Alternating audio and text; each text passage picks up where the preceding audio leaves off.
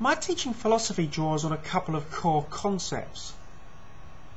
First, that learning is an active endeavour. I mean, you would have heard many people speak about learning not being a spectator sport. Second, that learning is a dialogic activity. That means I want to listen to my students as well as invite them to listen to me.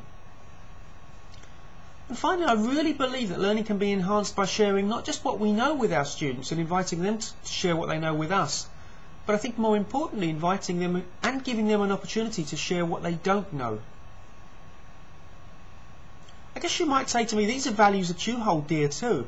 But I guess my challenge then becomes, with class sizes becoming increasingly larger and perhaps contact time diminishing, how do we satisfy those values and beliefs? You know, are those values and beliefs becoming increasingly more difficult to satisfy? And so my paper, using an electronic voting system to enhance learning and teaching, shows how simple technology can help me respond to my values in a large group lecture setting. The paper, for instance, talks about how I used formative tests at the end of some of the lectures and at the start of all of my lectures to tease out my students' conceptions and their misconceptions to shape part of that lecture experience. And this was the sort of thing that you would have done previously with with a smaller group.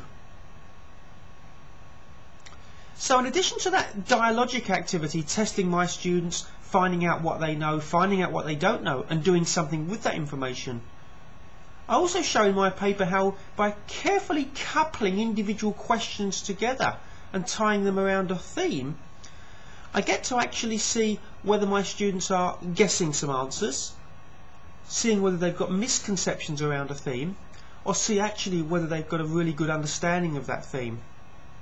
And you take that a little bit further, because by carefully choosing the answer choices on these coupled questions, you get to see actually and give the students an opportunity to contradict their previous responses. And showing those contradictions or the students' ironies of their responses has been really important in terms of showing the students what they know and what they don't know about the subject.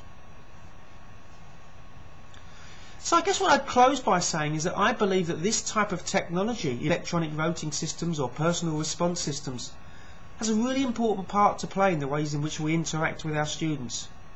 And I think particularly that's true and becoming ever more true in large group teaching settings. I hope you enjoy the paper, and naturally I hope there's going to be some follow-up discussion in terms of taking some of your thoughts through to a discussion forum. Thank you for tuning in.